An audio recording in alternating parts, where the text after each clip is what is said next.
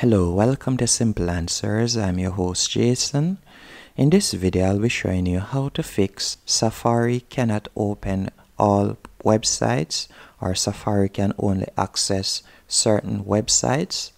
The first thing that you'll need to do is go into Settings. Once in Settings, you're going to scroll down and you're going to select Screen Time. And more than likely, the reason why you're having this problem is because you had used screen time in the past. So you're going to tap on Content and Privacy Restrictions. And from here, you're going to tap on Content Restrictions. Then you'll tap right where you see Web Content, right here. And at the moment, you can see that mine is set at Allowed Websites Only. And probably yours is set at that also, and the allowed websites would be the ones in the list right below it right here.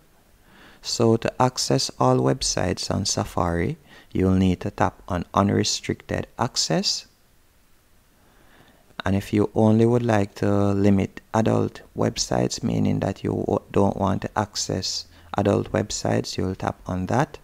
But I would recommend tapping on Unrestricted Access to get access to all websites on Safari. And that's it. Hope you found this video helpful and informative on how to fix Safari can't access certain websites on your iPhone.